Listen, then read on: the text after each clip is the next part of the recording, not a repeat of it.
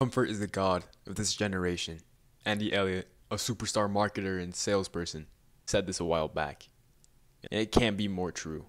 My own generation is doomed to brain rot, instant dopamine, and so many sources of pure fucking degeneracy that keeps us trapped in comfort. My life was disastrous. I never took any risks. I never did anything that took any effort, and I wasn't even happy. I was living a soft dick life. Never doing anything that took more effort than just moving my joysticks around or searching up Pornhub on my computer. When I could have been taking risks, doing things that were uncomfortable, and making real progress, having like this hard dick life. So in this video, I want to show you how you can embrace discomfort and sort of regain that hard dick life again that I'm talking about. To stop being so doughy and soft and to start doing things that are hard. I want to give you a way that you can break off from this generation's laziness, doughiness, and to become a beacon of hope for everyone around you. To show you that people can, in this generation, embrace discomfort. So one habit I've seen most millionaires, billionaires, the richest people, most powerful people in the world do is that they strive for discomfort. Usually at least once a week they do something that takes them out of their comfort zone. They'll fly out to Bali to learn how to fight Muay Thai. They'll run a marathon. They'll do so many random things just to embrace discomfort. They'll do anything to make themselves uncomfortable in order to make the rest of their lives, days, and endeavors just so much easier. And you can do this too. Cold showers, runs, hikes, personal endeavors.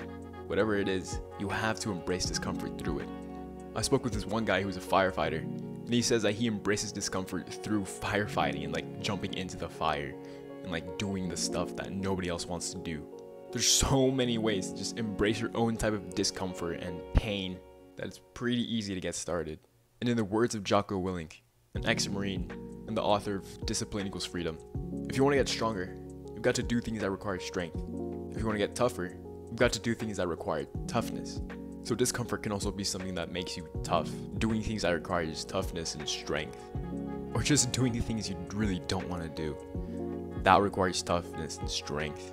And by embracing that discomfort right there, you grow as a person.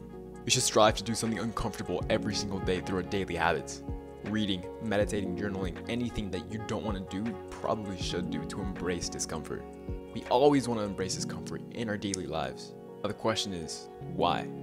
Imagine the life of a lazy POS, sitting on the couch, eating chips, eating french fries, whatever. He's just watching movies, he doesn't care about anything else. He doesn't embrace discomfort at all. Do you think he's gonna get very far in life, doing fucking nothing? He's soggy. He doesn't live a life worth living, with no excitement, with no purpose or joy. Now imagine the life of someone that does embrace discomfort. Their life's gonna be filled with so much pain, discomfort, novelty. But this discomfort's a good thing. It means that this person's growing. They're always moving around and doing things. Their life's fucking exciting, filled with new things, amazing things, and achievement. Andy Elliott also said this. Think about this.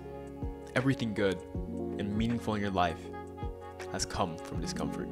Take a second to think about this, like pause the video if you have to. When was the last time something good in your life didn't come from discomfort? Something self-made, something you created, something amazing. Through discomfort we create even more progress by setting almost like a higher standard for ourselves for progress and an action. It probably makes your day a little easier. Discomfort leads to easier progress, more progress overall. Everyone's definition of discomfort is different. For some people it can be running a mile. For some people running a marathon. Obviously the guy running a marathon, running 1 mile is nothing to him. So if he can run a marathon, obviously running a mile isn't uncomfortable to him.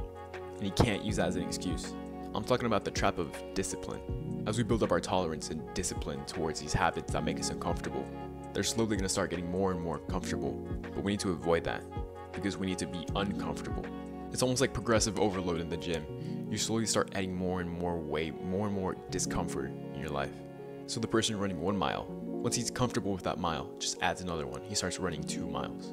He adds challenges in his life that's novel and amazing. And that's how he gets the most out of being uncomfortable. He progressively overloads his discomfort to benefit him the most. Alright, that's it. Thank you. Comment, like, subscribe, do all that for the algo.